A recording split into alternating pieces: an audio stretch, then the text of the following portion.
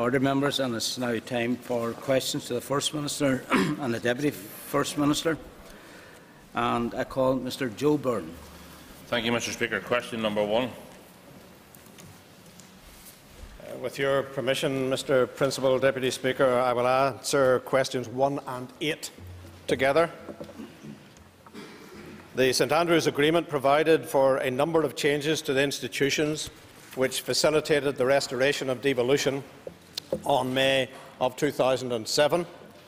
The St Andrews Agreement also provided that the devolved arrangements would be reviewed, and a standing committee has been established by the Assembly to carry this out. The Deputy First Minister and I have had discussions on such matters on numerous occasions, including as recently as last week. It will be hoped that agreement could be reached between the parties on such matters. In my capacity as a party leader, I have made my own position clear and outlined what I believe needs to be done in order to deliver more effective and efficient institutions. Ultimately, however, it will be for each of the political parties to put forward their own proposals as to the reform of the current structures. It is in everyone's interest to participate in this discussion and to deliver the most effective and efficient form of government that we can achieve. Thank you. And I call Mr. Joe Byrne for supplementary. Thank you, Mr. Speaker. I thank the First Minister for his answer. Can the First Minister outline if it is a lack of functionality in the structures, or is the lack of professional relationships between the two office holders of OFM DFM? And is there a problem in relation to those relationships in how decisions are made at the highest level of the executive? Well, Mr. Principal Deputy Speaker, I am pleased to say that relationships in OFM DFM have not descended to the levels when his party leader and the leader of the Ulster Unionist Party held those positions. This is a matter dealing with the arrangements that govern the modus operandi of the Assembly and of the Executive. And I think it needs to be borne out by the fact that this was something that was predicted and predictable, in that we recognised at St Andrews that the unusual arrangements that we were setting up could not be permanent arrangements, but would need to be reviewed. And we therefore, in the St Andrews Agreement and in the subsequent legislation, made provision for that review. And I don't think that there is anyone in this chamber, and there are certainly very few outside, who believe that things are going so swimmingly in the Assembly and Executive that we are not in need of reform. I suppose to some extent the argument that it isn't fit for purpose is one that perhaps even transcends the Northern Ireland Assembly. I think I could probably make the same case for the Scottish Parliament, the Welsh Government, the Westminster Parliament, Europe, all of whom I think are looking at ways that they can improve the way that they operate. What kind of an Assembly would we be if we missed the opportunity to try and improve the way we do business and to get a better outcome for the people that we represent? Can I call Mr. Kieran McCarthy? Thank you, Mr. Principal Deputy Speaker. Would the First Minister agree with me that among other issues which make present arrangements not fit for purpose, as he would say, is caused indeed by the First Minister and his DUP party when they operate, for instance, the misuse of the petition of concern, which gives the public the reason for disillusionment with the Assembly in its entirety? Well, Mr. Principal Deputy Speaker, you allowed the member to make those remarks, although they are a criticism of the Chair. If anybody is misusing the procedures of the House, it would be the job of the Chair to call them to order. Clearly, they are using the proceedings, the procedures of the House. The member may not like the way the procedures of the House are used, but that's an entirely a different matter. But petition of concern would be one of the many issues that I suspect that parties in this House would like to have further consideration, and indeed some would want to have reviewed. I'm not so tied to any of the procedures in this House that I would stand up and say that they could not be improved. So I'm sure that the member or his party, in any discussions and negotiations that take place, will raise that if that is one of the key issues for them. And I call Mr. Mike Nesbitt. Principal Deputy Speaker, thank you.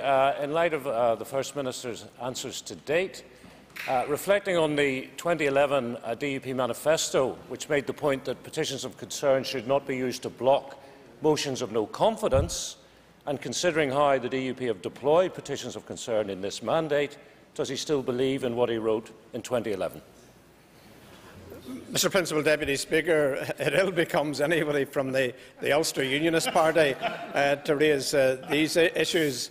There are those in this chamber, and I think it is regrettable that there are those in this chamber who put down party political motions of no confidence. The reality is we could every week be putting down a motion of no confidence in one party or another, or the representatives in the executive. I think that we perhaps need a bit more mature thinking in the Assembly, rather than taking up the time of some committees, taking up time in this Assembly, and get down to the business that people out there really want us to be doing, getting more jobs, improving the lot of people who are vulnerable in our society, rather than the party bickering that sometimes goes on in this chamber.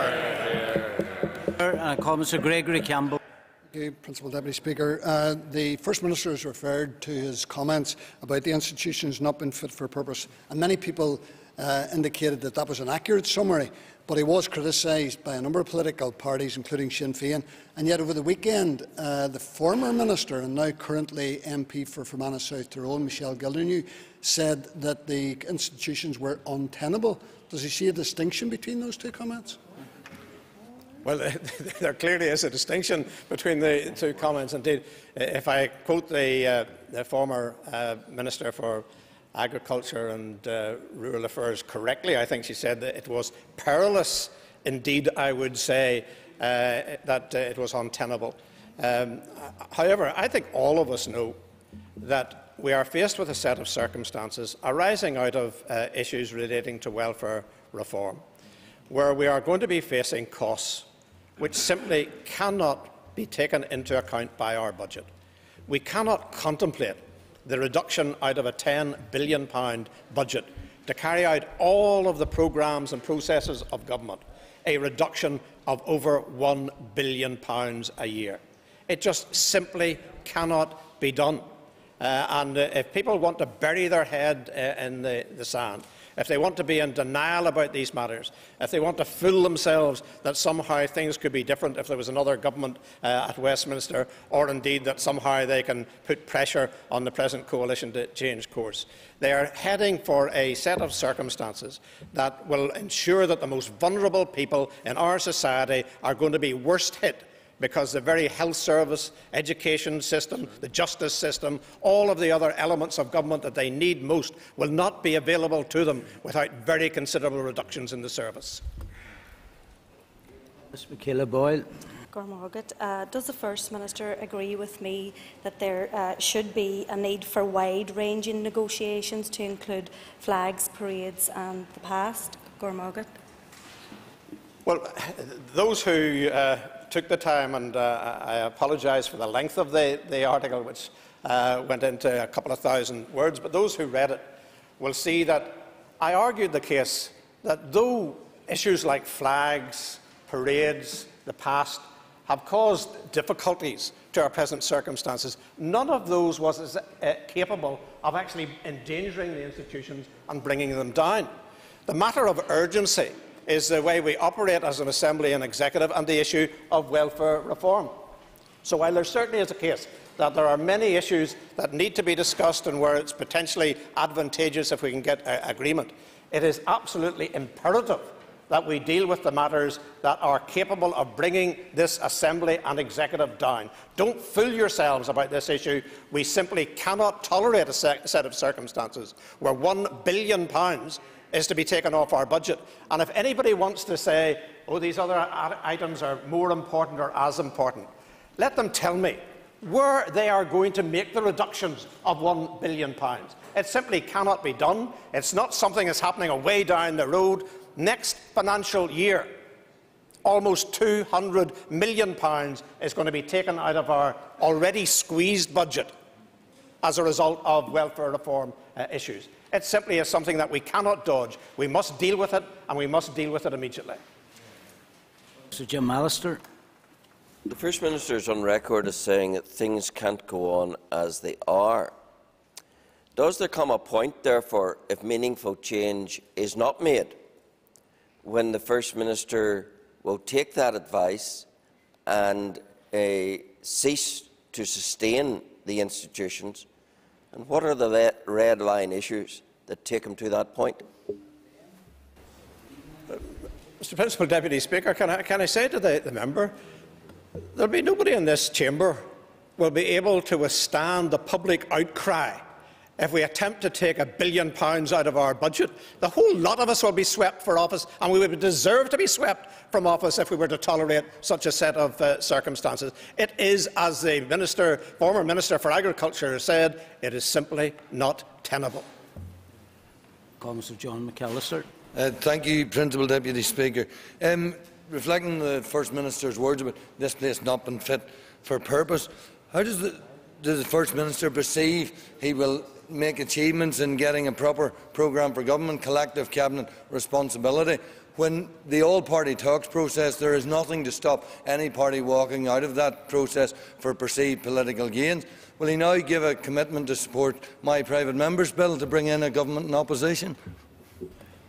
I didn't know that the member had published his bill, so it would be a very rash statement to support something that I haven't even seen, though I'm sure it will be full of improvements. And having talked to him about the issue, I know that certainly some of the issues that he mentions are ones that I would readily support, though I have some concerns about some of the issues that he has talked about.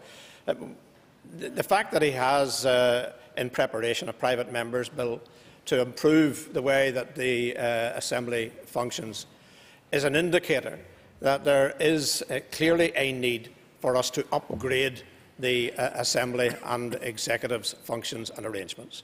If we take that as a given, then I have had a meeting, I think, with every party and those who are independents in this House. And I have to say that the meetings that I have had a realistic recognition on the part of everybody that I spoke to that we needed to improve the way we operate. Unquestionably, there will be people that will come from different angles as to what are the priorities in terms of change.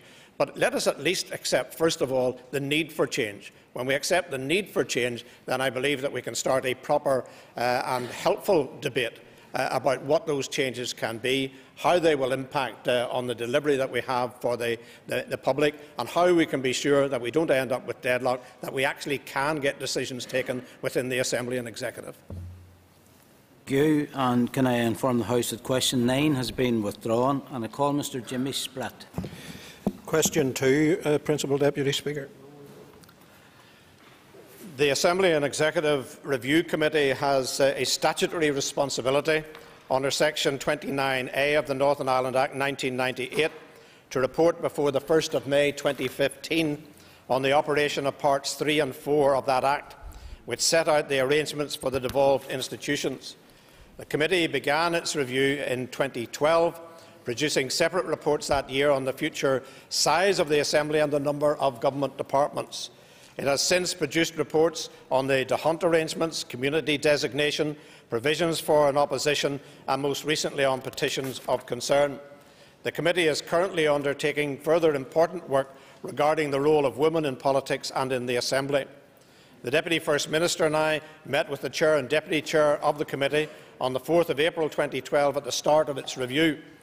Where appropriate, we may make representations to the committee as it conducts further work in relation to Parts 3 and 4 of the Northern Ireland Act 1998. In the past, when there was an agreed position on matters under review by the committee, representations were made, notably in relation to the devolution of policing and justice. In circumstances where further agreements are reached, we would anticipate making further representations to the committee. We welcome the work of the committee and the opportunity its reports present for Assembly plenary debate on our structures of government. Mr. Spratt for a supplementary. Thank you. Can I ask the First Minister, in light of the announcement by the Prime Minister following the rejection of the Scottish independence referendum, does he think that the Assembly Executive Review Committee could play a useful role in the discussion around devolution, for Northern Ireland in the wider United Kingdom context? Well, Mr. Principal Deputy Speaker, in the context of the 1998 Act, there is a requirement for the ARC Committee to carry out a review before May of 2015 on internal Northern Ireland matters. But there is no exclusion placed on the Assembly or the Committee in terms of looking at wider issues relating to Northern Ireland's place within the United Kingdom, the structures that would best suit Northern Ireland in terms of our relationship with the rest of the United Kingdom. I think it would be a very useful exercise for the Committee, and one which I think all parties in this chamber need to be considering over the next number of weeks and months. An important debate has begun in the United Kingdom. It is clear that there are going to be changes in the operation of our Constitution as a part of this nation. We want to be sure, as parties in this Assembly, that we get the best possible arrangements for Northern Ireland.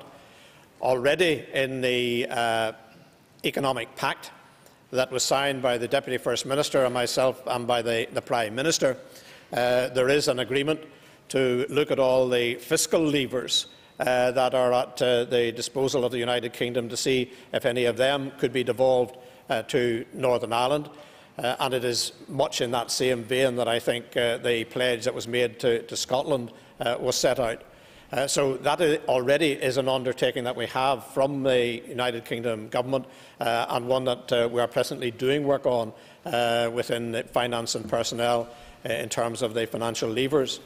However, there are wider constitutional matters about our place at Westminster, the role that our MPs would have at Westminster, the House of Lords, whether it could be a more representative chamber in relation to the regions. There are a number of different issues that the committee could and should look at, but it shouldn't be them exclusively. I think as political parties we should be doing it too.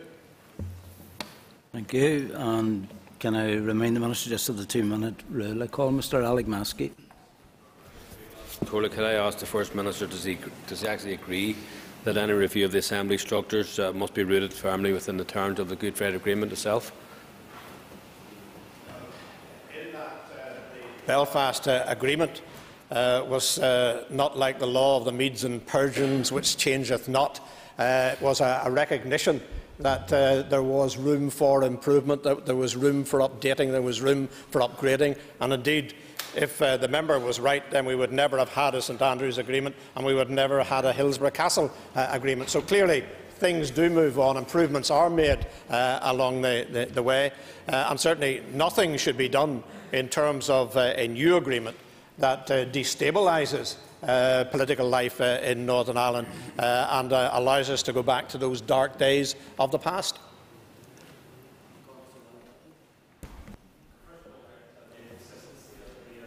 Minister, when he says that only welfare could bring down the institutions. Only a matter of months ago, First Minister, when you threatened these institutions around an issue from the past.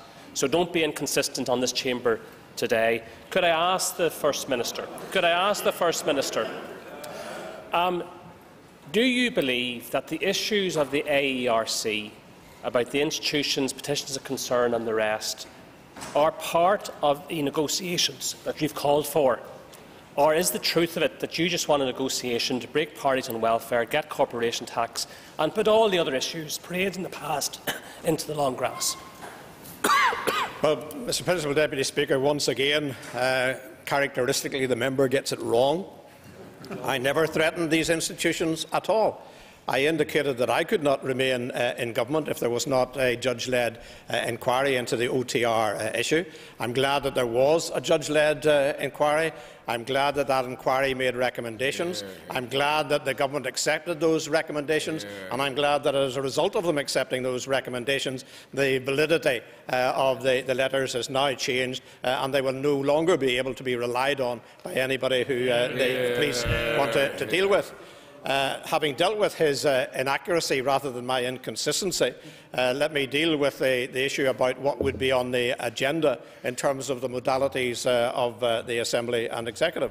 I am indicating that I want to improve the arrangements in this Assembly and for the Executive. It would be utter folly in wanting to improve the modalities of the House if I was to suggest that people should not have the ability to raise and seek agreement on issues which are important to them. So, of course, we will look at all of the issues to see how best we can get a properly effective and efficient running Assembly and the Executive so that decisions can be taken. They don't lie in deadlock. And I would have thought amongst those who would have been cheering me from the rafters was the party whose leader a long time ago recognised that the ugly scaffolding of the agreement needed to be removed. And I call Mr. Raymond McCartney. Question number 3, please. Is that number 3? Yep. Mr. Principal Deputy Speaker, with your permission, I'll ask Junior Minister Jonathan Bell to answer this question. The current programme for government sets out our vision for a society in which equality, mutual trust and respect are core values. Achieving this vision requires not just tackling sectarianism and racism, but other forms of intolerance as well. The Together Building a United Community strategy recognises the problems LGB people face due to prejudice and intolerance. The specific needs of LGB people were articulated clearly in the course of the public consultation on the draft strategy for cohesion, sharing and integration, which included the commitment to publish the sexual orientation strategy. We remain committed to publishing a sexual orientation strategy which will be informed by a full public consultation. The intention is that the strategy and the associated action plans will address the issues that impact on the daily lives of LGB people. Thank you. And I call Mr. Raymond McCartney. Thank you very much, Principal Deputy Speaker, and can I thank the Minister for that answer. I welcome the fact that the Minister talks about equality and mutual respect being the core principles and that we have to do away with prejudice and intolerance. Would the Minister agree with me that that strategy would be severely undermined, if not weakened, by the fact that there continues to be a nonsensical ban on gay men giving blood? Well, that's a matter for the Department for Health. And I call Mr. Colin Eastwood. Speaker, and can I thank the Junior Minister for his answer thus far. Can he tell me when this issue was last raised at the Executive and who it was raised by? Well, the member, if he doesn't know, should know that I'm not permitted to give out the content of Executive business. I call Ms. Paula Bradley. Mr. Principal Deputy Speaker, and can I thank the Junior Minister for his responses? And could he inform the House whether the consultation responses contain any reference to current legislative protections for the LGBT community?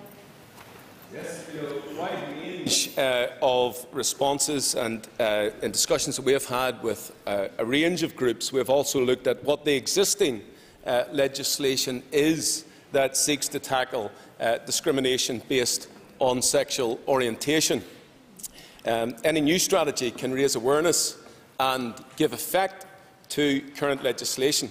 So, in our drafting of a strategy in OFM, DFM, we'll highlight that the strategy can help give effect to existing legal protections to ensure that they are properly understood and that they are properly enacted. It can highlight that the strategy can address issues that are outside the scope of existing legal protection, and I think everyone in this House has a commitment to support good relations and also addressing bullying in any form in which it comes. Thank you. And I call Ms. Sandra Overend. Mr. Principal Deputy Speaker. Deputy Speaker, with your permission, I'll ask Junior Minister Jonathan Bell to answer this question. Thank you. The Department of Health, Social Services and Public Safety and OFM DFM officials have been working together to agree how best to take forward the development of an Internet safety strategy for Northern Ireland. Given its statutory duty to work together to safeguard children and young people and to promote their welfare. It was agreed that an approach should be made to the Safeguarding Board for Northern Ireland to seek its approval in principle to take forward the development of an interagency internet safety strategy. In June 2014, agreement in principle was obtained from the Safeguarding Board for Northern Ireland. With the agreement of all executive ministers, it is intended that the development of the strategy will be formally commissioned on behalf of the executive. Ms Overend for supplementary. Mr Principal Deputy Speaker, and I thank the Junior Minister for his answers. They will not be surprised that I am pressing them again on this Internet safety strategy, considering I have been on their backs about this since the autumn of 2012. Surely the Minister within OFM DFM and the Minister for Health could come to some sort of agreement sooner rather than later and allocate whatever amount of money needs to be given to the Safeguarding Board for this draft and get on with the job. Can the Minister indicate a time frame, and can the Minister indicate how much money is needed to progress with this, please? Well, the member has been very encouraging in terms of the work that she's done with OFM DFM to date and with the charitable sector in relation to what has been done. And while we look to develop that strategy within the Department of Health, it would be wrong for anybody to go out without an understanding of the work that is currently underway. I'm not just talking about the work that we've done in schools, St Ida's, Wellington College, the work that we have done reaching key players in the European Union, because that's where the driver will come to those major internet players that put the content out there onto the internet. We have fully engaged with the Facebook. We went to their European headquarters in Dublin to address what they could do and to support the ambassadors against bullying, particularly the young people from our schools in Northern Ireland who are taking a lead role as ambassadors against bullying on the internet. And we've also been part of a major conference in OFM DFM with COFACE, which is one of the major charities on the European scene that's seeking to protect children. I think one thing that should go out is a very simple point for all of our young people, that they treat their personal information the exact same way as they would treat their toothbrush. They don't share it, and they certainly don't share it over the internet. Call Mr William Humphrey. Thank you, Mr. Deputy Speaker. The theme of working across government, can I ask the Junior Minister what steps he and his department have taken in terms of working with, in their work, as they work alongside the Department of Health and Public Safety as well? Well, recognising the role that's been played by the Department of Health, Social Services and Public Safety in child protection, I should also pay tribute to the member for the work that he's undertaken in North Belfast to keep children safe, particularly in relation to cybercrime and cyberbullying.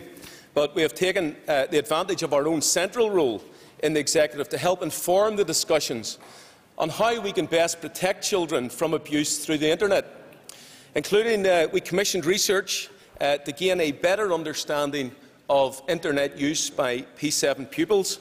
We engaged with the United Kingdom Safer Internet Centre, the Safeguarding Board for Northern Ireland and many of the relevant stakeholder organisations.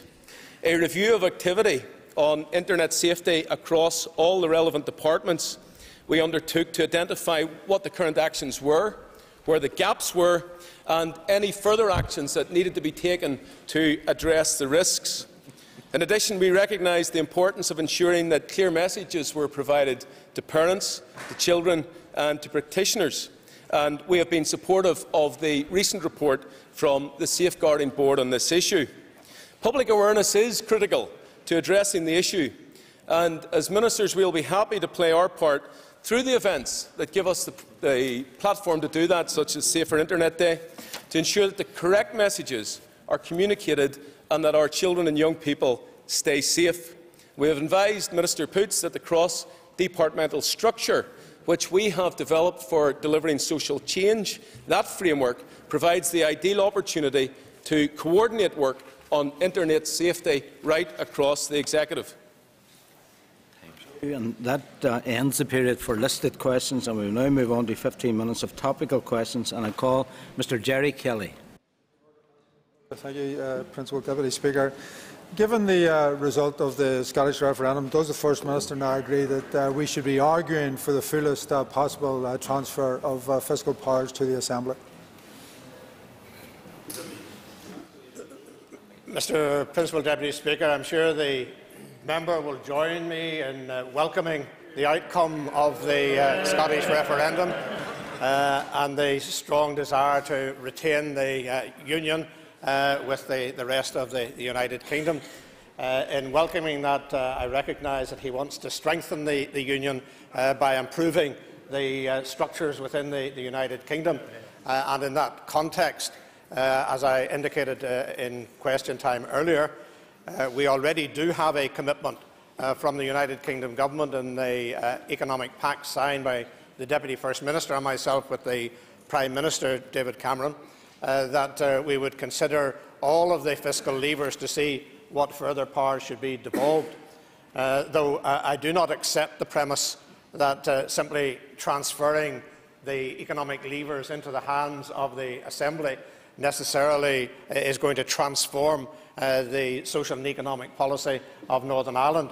There is a limit to the impact that many of those taxes and other arrangements would enable the Executive to make real and meaningful change. So there is no panacea to be found in that, but there is a significant cost if we were to take over responsibility for some of those elements, if we're having to operate them ourselves and we don't have the economy of scale of the whole of the United Kingdom operating them. Mr. Kelly for supplementary. Going buíochas lesson pre-vara lesson fragris, and I thank the First Minister for his answer up to now. Let me not join him in welcoming the result of the referendum. However, there has been a referendum, and the issue at stake here, and I ask the First Minister again, is there is an impression certainly that the DUP are not up for more power being brought to the Assembly here, and could he not agree that while Scotland is arguing for more powers, and especially in the fiscal area in terms of taxes and others, that we should be getting as much power here as is possible so that we can have an impact on the economy and on the lives of people in the north, as opposed to leaving it to the whim of people in London? Well, the first thing we need to ask ourselves when we look at taking any additional power is, first of all, can we operate it? Have we got the cohesion in our Executive and Assembly to be able to take decisions on taxation matters? Secondly, if we had that power, is there a financial incentive to us? Is there an advantage to us? Or is it simply tax more, is the answer that some people are going to give? And thirdly, if we are going to have that power, is there going to be a cost to us in operating that power? And I suppose there is a fourth question, and that is, what social or economic change can we bring about by exercising that power? And if I look at some of the taxes that are available, issues like stamp duty land tax, I would have thought that there's probably little difficulty in us operating such a scheme. It's doable. I don't think it will transform the economy in Northern Ireland if we do it, and there will be a small cost attached to it, but it certainly is doable. There are issues like VAT.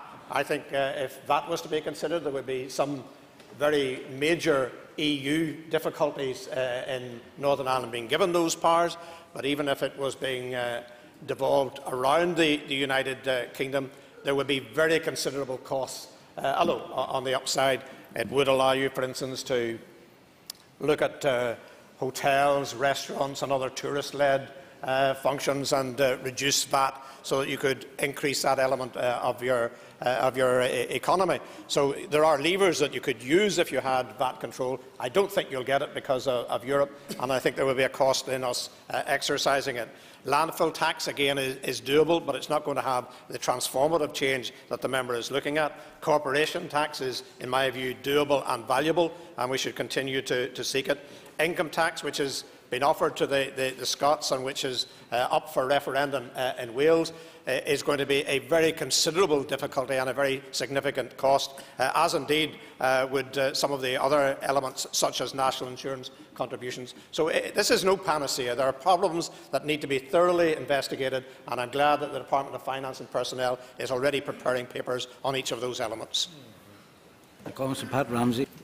Thank you, Principal Deputy Speaker. Could I ask the First Minister, in light of the Scottish referendum and the clear evidence that there was a much greater participation by all generations, not just in the debate but also in the vote, and some would put that down to the extension of voting rights for 16 to 17-year-olds, how would the First Minister view that?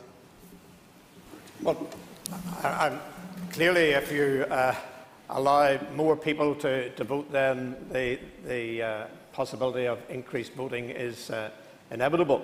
But the voting was so high right across Scotland that it indicated that the issues at stake in this election were of such importance to the people of Scotland of every age group that we had a massive poll.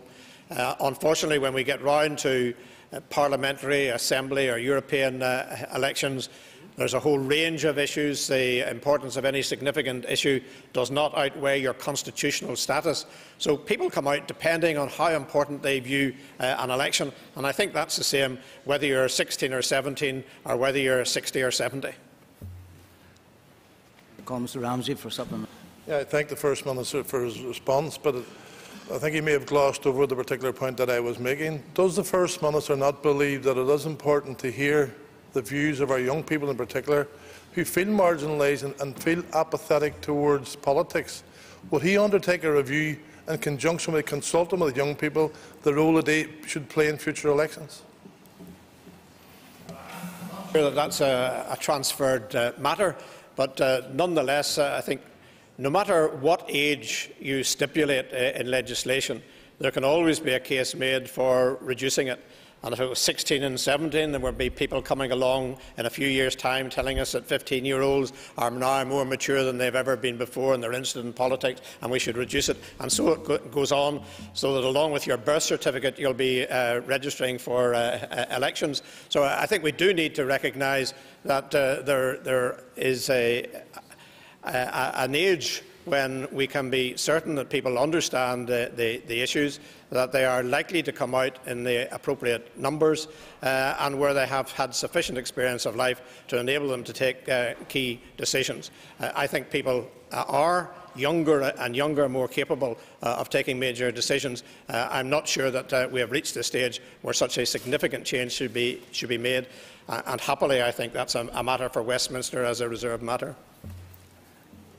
And question 3 has been withdrawn within the appropriate procedures and time frame. So we move on to question 4. Mr. Pat Sheehan.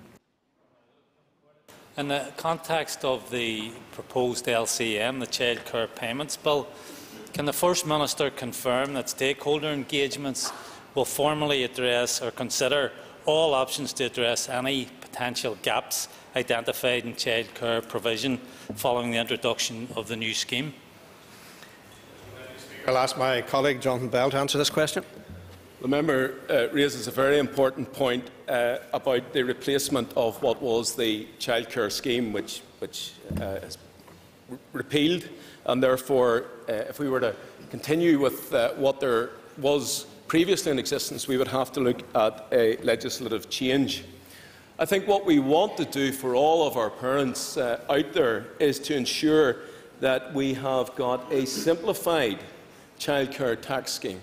The previous mechanism for many parents that we have spoken to, and I'm sure all members are the same as myself in our constituency offices, found it cumbersome, difficult, complex, very difficult to negotiate, and therefore that when we look at childcare, we should be looking towards a simplified scheme, a scheme that is looking towards the equivalent in terms of tax and looking at how we could use that investment that's made. I think there are 2 wins which we want to make.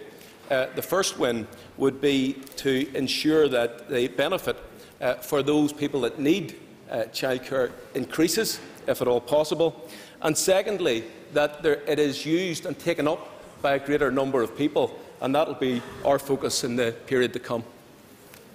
Mr Sheehan for a supplementary. I wonder, will the department invite both the employment or the employers for childcare and the ICTU, among others, to engage on their concerns about the new provision? Well, I've already been in a number of meetings in the course of this office with employers for childcare, and I've met with a range of trade union bodies, and it's important that we would listen to all of the views that are expressed to see what can be done.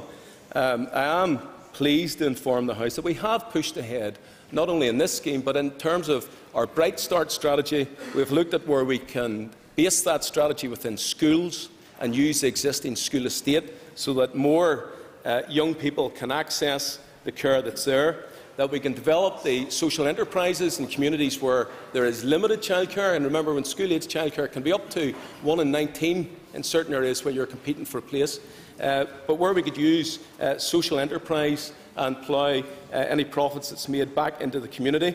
We've looked at the needs in rural areas that was raised as an issue to us, and have specifically looked at a childminder scheme for the rural areas. And of most concern for lifting people out of poverty was the issue of deprivation, all of which have been tackled within OFM DFM's Bright Start scheme. And I call Mr Colin Eastwood. Mr Principal Deputy Speaker, can I ask the First Minister for his assessment on the progress of the North West Gateway Initiative? I'll ask Junior Minister Jonathan Bell to answer this question. Well, there's been a number of meetings that have taken place, particularly in relation to the One Plan and the interdepartmental working group that exists there. That group provides the strategic analysis and provides the advice to the Executive, to other departments and to the Londonderry Strategy Board on the most appropriate means through which the Executive policies, their programmes and their projects can positively impact on the themes and programmes that are identified within that plan. The group is also monitoring progress and providing the forum for the discussion and the resolution of cross-cutting issues that are affecting more than one department. The interdepartmental group meets formally twice a year, with the next meeting, I believe, scheduled in October. So progress continues to be made on the implementation of the One Plan across each of the Catalyst programmes to grow the economy and to provide more local jobs. Mr Eastwood for a supplement. Thank you, Mr Principal Deputy Speaker. Given that one of the key catalytic projects within the One Plan was the expansion of Magee, can the Minister or the First Minister give us their level of commitment to seeing that happen by 2020? The issue of the University of Ulster at Magee and expansion. The Minister for Employment and Learning recognised that the One Plan foresaw the expansion of higher education in Londonderry as key to the city's regeneration, and he is committed to the expansion of higher education throughout Northern Ireland. The One Plan had an additional target of 1,000 additional undergraduate places by 2015. The Minister for Employment and Learning has been able to increase the number of undergraduate places in the two universities by 1,210. The University of Ulster has received 652, and these have been deployed at Magee. Any expansion of undergraduate numbers beyond what has already been achieved would require additional recurring funding, which I understand the Department of Employment and Learning currently does not have. An economic appraisal is being prepared for the expansion of Magee by the Londonderry Strategy Board. If the appraisal makes the case that expansion is in the best interests of Northern Ireland and the City, the Employment and Learning Minister proposes to submit a bid in the next comprehensive spending review. Time is up.